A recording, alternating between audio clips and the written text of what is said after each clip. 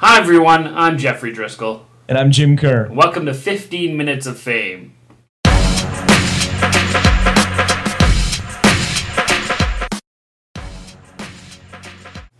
Well, Jim, the second half of the Labor Day Classic home and home happened this week. In fact, it was 4 days after the Labor Day Classic Friday when the Edmonton Eskimos played the Calgary Stampeders. Again, a nail-biter right to the end, but you say you were surprised that the Eskimos were even in it. Somehow they managed to hang around. I don't know what happened both weeks here. They're not generating enough in the air for me. The passing game's leaving a lot to be. I guess too that they've got Kerry Joseph in. Stephen Giles is hurt. Stephen Giles was trying to get his identity going and get this offense rolling, but now we're I don't know. Is it 1 and 1A or yeah. Kerry Joseph's the backup, but he did some good things, but once again it came down to the very last kick of the ball, and once again we missed. This one was closer though. Yeah, which is good. Hit the post. Yeah. Sometimes you get the lucky bounce and it flies in, but not on this night. Sounds like Jim Cordish had 2 good games going back-to-back for the Stampeders, eating us alive. So, yeah, nice to, if we could get a handle on him. But, we had 3 great, you're saying we got 3 great corners right now and just can't get enough touches for them, eh? Yeah, that seems to be the case. They're trying to figure out what to do with these 3 great running backs. And, I'm sure lots of people would love to have a spoil of riches, but, totally. It brings its own problems. And when they figure that out, it'll help generate a bit more offense, but they need to get thrown the ball. They need to march up that field, but they're just not doing it right now. Absolutely. Well, let's give a quick look at the pending lockout in the NHL. The CBA expires next weekend, probably before we're going to get another show out. Do you think by the next show, Jim, we're going to have hockey or not? I'm going to say no. Absolutely. It sounds like the two sides will be talking a little bit.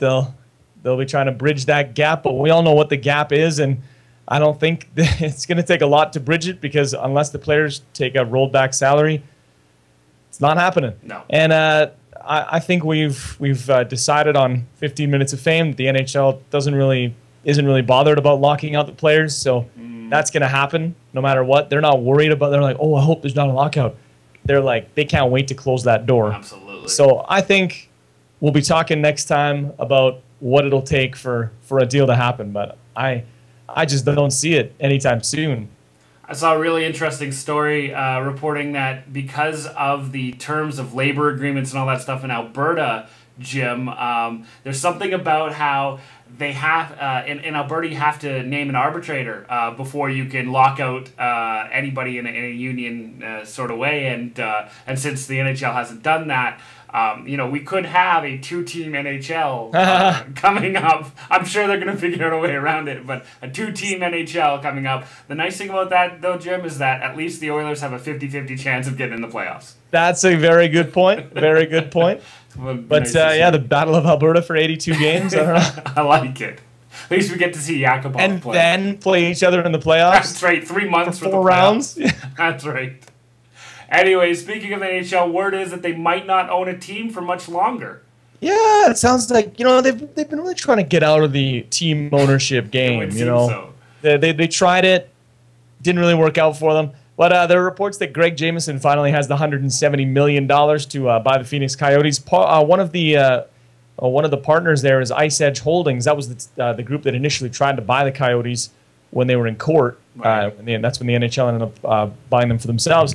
Pro Hockey Talks has a bit of a problem, though. The city of Glendale wants to tweak the 20-year, $324 million lease because a 5-year sales tax increase worth 125 of that, 324, could be reversed by voters in a couple months. So that would leave the city in a pretty rough state. Yeah. So there's always controversy around this story, and even when the guy's got the money, there's something else popping up. Boy, sure would do well in, Hamilton. But meanwhile, there's been some talk about a couple of players in the last couple of weeks. Why were Shea Weber, Roberto Luongo, and Shane Doan in the news, Jim? Reports say Doan signed a 4-year, $21.5 million extension with the Coyotes, pending the sale of the club, of course. We also found out this week Shea Weber's big 14-year deal does not include a no-trade clause. So that's interesting because I don't know if you can move that contract anyways, but he's no longer in the driver's seat, in terms of that. And Roberto Luongo was spotted in Florida doing a bit of practicing, a little working out. And someone caught up with him, and he said that, a return to the Panthers makes sense for him. And so I guess that's where he's decided he wants to go. So you can't see him back in Vancouver. I'm sure like he could stay there and continue to have moderate success and and all that, but I just don't see him fitting in there anymore now that they've sort of named Schneider as the starter. I don't think anybody was surprised that he lives in Florida in the off season. His wife lives there. His wife doesn't live in Vancouver during the season or anything like that. His wife and his kids. And I think everybody knows that Florida is where he wanted to go. That being said, you can't just it's a 30 team league. You can't just be like, I'm going here. I want to go to Florida. So that's the way it's got to be. So good luck trying to trade that for me. Hope that goes well. Should have signed a 1-year contract every time. Exactly. So if that's how you're going to play, okay, listen, I'm not playing for you anymore, but you need to send me to this specific team. Don't care how you do it. No, exactly. Doesn't bother me either way. So no, I don't understand. I mean, good for Roberto Luongo. Maybe they'll bring him back and send him down. I don't know if he's got a no movement clause. He probably does, but he probably does. Yeah, exactly.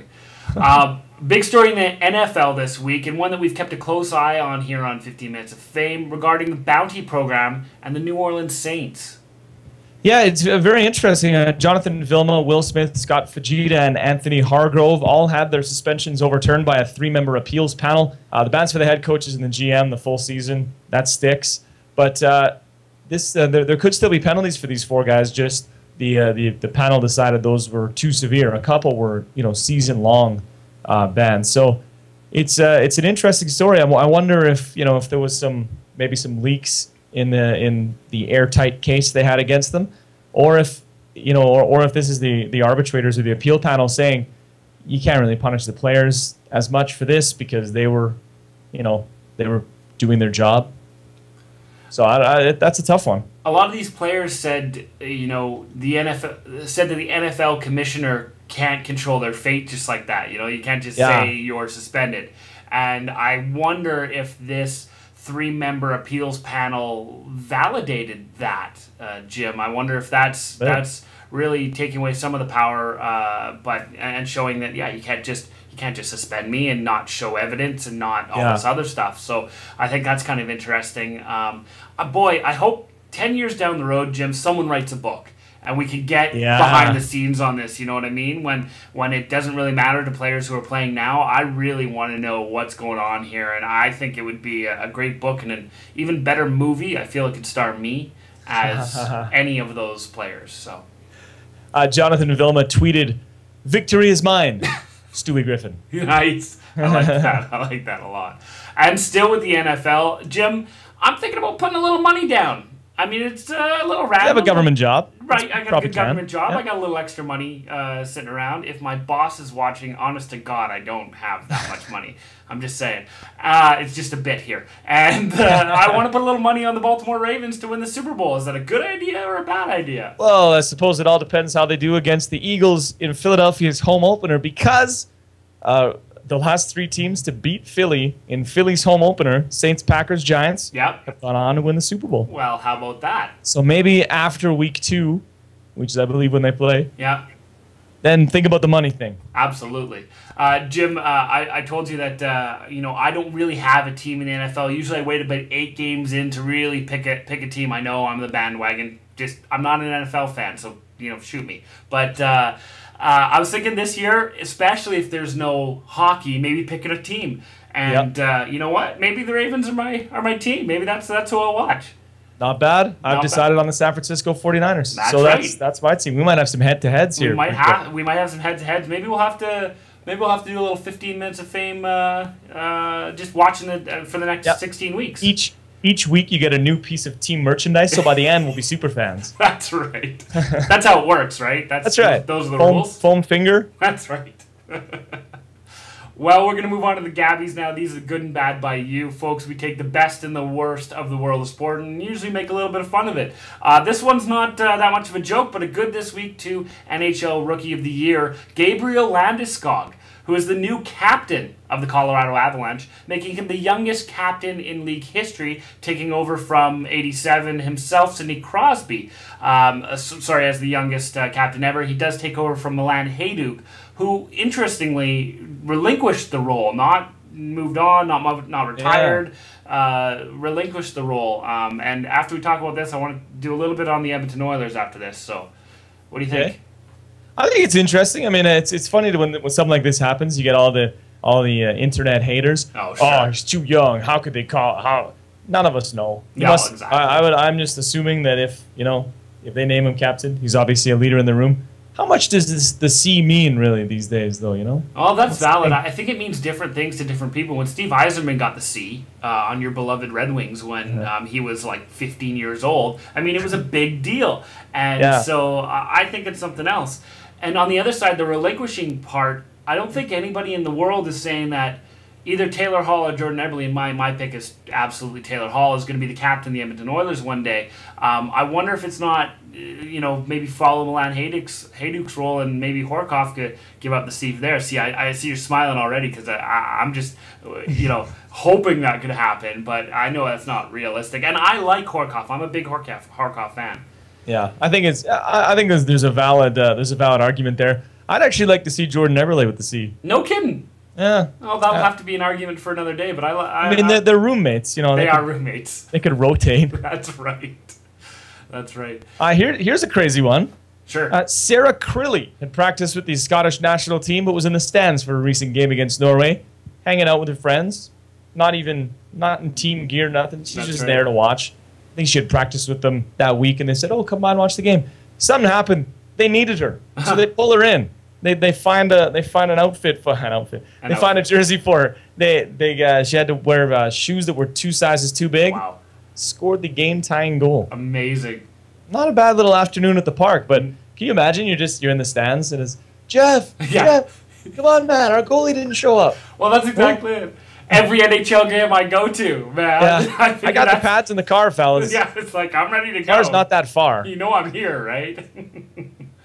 Well, let's give a good to Man U. Sir Alex Ferguson says he would consider inviting Usain Bolt to play in a friendly next year against the Real Madrid legends. That would be fun to watch, especially if he got a breakaway. Ain't nobody catching him. Give him 100 meters. That's it. That's cool, though. He's talked about wanting to play. Maybe this will be his first little showcase. No, that'd be very cool. We'll see a star in the making. Absolutely. Star in the making, like he's not already a star. Let's start the bads here with the Toronto Maple Leafs. They were in the Punchline last week. That's so right. They're moving their way up to good, maybe. Maybe. They finished dead last in ESPN's Ultimate Standings, which ranks every pro team in North America. Well, stuff like bang for your buck, title track. Yeah. And affordability, which you hear that a lot about Toronto. It's a very affordable place to go see a game. They finished dead last. Dead last. Professional sports teams. You know, Jim, how I love to see the Maple Leafs on the bad side of the GABBYs. Absolutely love them, and this is absolutely one of my favorites. And for every center of the universe fan, for every TSN Sportsnet show that is all about the Leafs, this is great. You're the worst. You're the worst. And it's not just me saying it because I'm a Westerner. Like, they're saying it. I love it. It's great. ESPN's saying it. So good. Jeff going in on the Maple Leafs. Absolutely. I love it. I love it. How about a bad to Republican VP nominee Paul Ryan? We don't do a whole lot of politics on the show, but here's a good one. He recently lied, Jim, about having run a bunch of marathons. Politician lying? Yeah, a politician lying. And the greatest thing is he said he did it in really good time, like amazing time, too. Yeah. As it turns out, because, people keep stats and, when you're running for a political office, people can, Google you. He has run a grand total of 1 marathon, and Sarah Palin had a better time than he did when she ran hers. Ouch. Seriously, ouch. All right. Absolutely. What are you doing? I mean, lying's fine, whatever. Yeah, sure. But, if I tell you that I drive a Lamborghini, it's going to be pretty easy for you to figure out that I don't. It'll be hard for me to keep that lie up. That's right. When you're It's in the shop, the Lamborghini shop. Right. I'm not even lying there because it is in the shop. That's right. I don't own it. Exactly. But I run marathons all the time. What's your best one? Oh, right. I did way better than that. Yeah. Oh, I'm always running. I'm running for office right now. It's like, dude, you don't run marathons. And we can check this stuff. We can check. Yeah. 1994 or something like that. Oh, he runs marathons. That's crazy. If only there was some place where all that information could be gathered and we could verify his times. That's right. Flash forward to now. He only has one time. But I love that people will still make a claim like that. Oh yeah, totally. Just knowing that it'd probably take 10 minutes to debunk his marathon story. Absolutely, I love it. Amazing. Finally, a bad to errors in the MLB. Right. SportsReference.com says the league is closing in on its 500,000th error, which could happen anytime in the coming weeks. The Pittsburgh Pirates did their part recently. I think they had like 7 errors in a game. They showed it with like the number coming up each time it happened. Oh no! It's like real embarrassing stuff. Yeah. But they're just trying to get us to 500,000. Yeah, and I've always said the Pittsburgh Pirates. I mean, traditionally they've always given their best on that, trying to get up to that 500,000. They're a good team for that. I like it. How about the fact that we have a league that, honest to God, keeps the stats that well? Like, absolutely unbelievable. And keeps errors. Like, you mess up. It's just you have to know that you messed up. You probably hear it from your coach, and you get a 1 next to your name in the E column. Oh man, brutal. Dude, if they counted errors in regular life, totally. If they counted errors in my work, oh my God. At least I'd have a stat line. Yeah, that's right. Well, the punchline this week, Jim, involves a school district in Colorado. That's right, Jeff. This is some amazing stuff right here. Kids in Weld County are not allowed to wear Peyton Manning jerseys for a totally awesome reason. Are you ready for this one? Okay. According to the school board, the numbers 13, 14, 18, 31, 41, and 81 are gang numbers. Oh, they're obviously. Gang numbers. One more time. 13, 14, 18, 31, 41, 81. Right, okay. Gang numbers. Right. So kids cannot wear those to school. We're talking about like grade 2. Yeah, that's right. And, I mean, let that be a lesson to you kids. There are plenty of open numbers for your gang. Yeah. Don't pick the ones, oh, this is a gang number. Oh, I think I'll just use that. Hey, man, no. You got to start your own. 19. That's good. Kids, if you're listening out there, if you're going to start a gang, pick another number. I mean, go ahead. I'm not going to tell you to not start a gang because you've probably made up your mind. Yeah, that's right. You've lived so much. You have so much life experience. You've made up your mind. That's it. That's it. But don't be one of these, oh, we're the 18s. 13, 14, 18, 31, 41, 81. Yeah, none of them. That's, be your own gang. That's right. I like it. That's what they're teaching in schools these days. And that's good. Individuality. I like that. So Peyton Manning is walking around on the field in some gang attire. That's right. That's hilarious. Amazing. Well, folks, our 15 minutes of fame are up for this week. Join us again next week. We're going to get a whole new 15 minutes of fame. In the meantime, I'm rocking a 13. I'm 41 to the death, son. Have a good week.